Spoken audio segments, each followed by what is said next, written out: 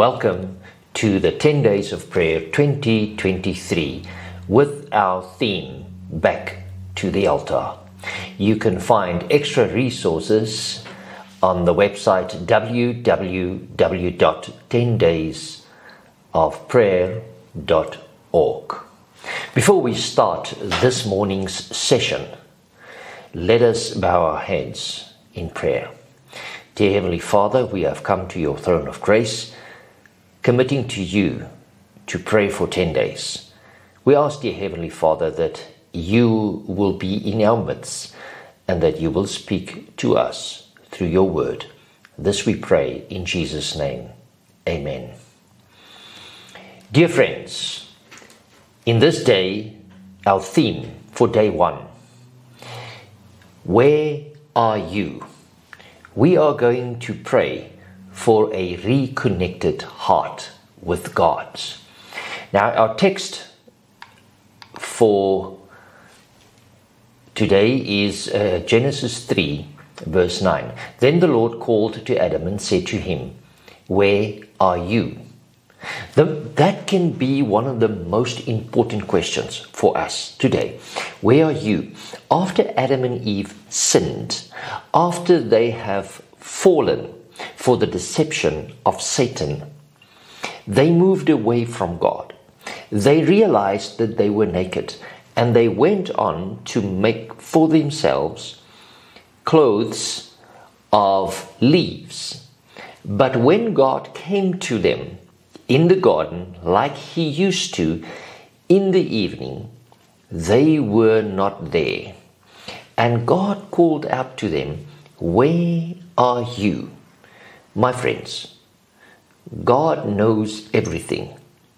He then knew where they were, but he asked a question to the couple.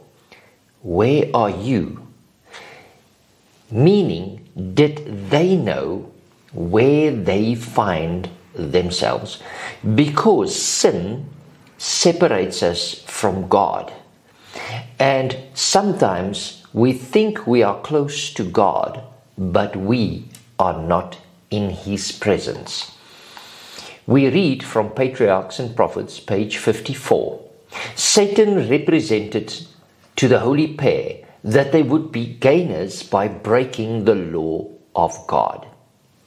Do we not today hear similar reasoning? Adam and Eve made the mistake of listening to the devil, and he convinced them that what God offered was not enough. That communion with God in a close, trusting relationship was not enough. Now, this is exactly what Satan said to Adam and Eve. He said that if you eat of this fruit, you can be like God. So he said, what God offered you was not enough. And isn't that also one of the things that is bothering our world today? That people want more and more, and they do not trust that what God gave them was enough for them. In an instant, the mild, balmy climes of Eden now seemed to chill the guilty pair after they have sinned. The love and the peace which had been theirs was gone, and in its place they felt a sense of sin, a dread of the future, a nakedness of soul. The robe of light which had enshrouded them now disappeared, and to supply its place, they endeavored to fashion for themselves a covering, for they could not, while unclothed, meet the eye of God and the holy angels. That we read from Patriarchs and Prophets, page 57. Sin had changed the spiritual condition of the only creatures in Eden that had the very image of God. Indeed, it had shattered God's image in them. Friends, how have the sins in our lives shattered the image of God in us? It is time for us to return to the place where God wants to meet us. God wants to meet us every morning and every evening around His Word. Like He did with Adam and Eve, He came and He walked with them in the evening. So God wants to spend some time with you during the day. Please, let us return to the altar where we can come back to God, where we ourselves, but also with our families, can worship God together.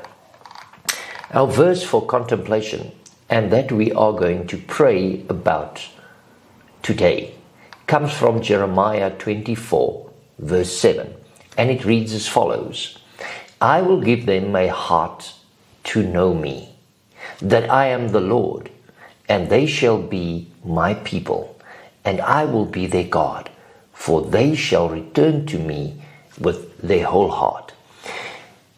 Here in the studio, we are going to do a prayer, but we are going to request you also to go into a season of prayer on your own or with the people that is there with you.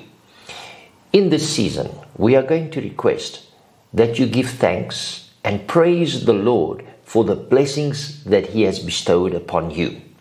We're also going to ask that you do confession of your sins. And here we request that you do not just say, God, forgive me my sins, but name your sins specifically to God, so that you can also know what you have done wrong. Next, ask for guidance in your life from the Holy Spirit, that the Holy Spirit can be with you and guide you in what you should do for the Lord and what things you should change. Do not forget the World Church. Pray for the World Church and the leaders of the World Church. And also do not forget your local congregation and all the prayer requests that comes from your local congregation.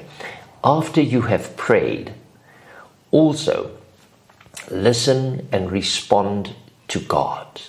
Keep quiet for a few moments. Let God speak to you through His silent voice. And then you can respond either by giving thanks to God in prayer or through a song. Let us pray together. Dear Heavenly Father, in Jeremiah you have expressed that you want to be our God. If we give our hearts wholeheartedly to you, then you will also call us your people. Dear Heavenly Father, in this day, we want to be called your people. We want to be called the sons and daughters of God. Dear Heavenly Father, I pray for each one that is partaking in this 10 days of prayer. May your Spirit be upon them. May your Spirit lead them in such a way that they have a close encounter with you, their God. We ask, dear Heavenly Father, that all the requests, all the thanks, all the praises that will come to your throne of grace, that it may be acceptable to you as we worship you together and come closer to you in this new year of 2023. As the year lies ahead, we pray, dear Heavenly Father, that you will show us what we should do for you, that you will show us what we must change in our lives to be more like you as we are waiting your second coming. This we pray in the wonderful name of Jesus Christ, our Lord and our Savior. Amen. God bless, friends.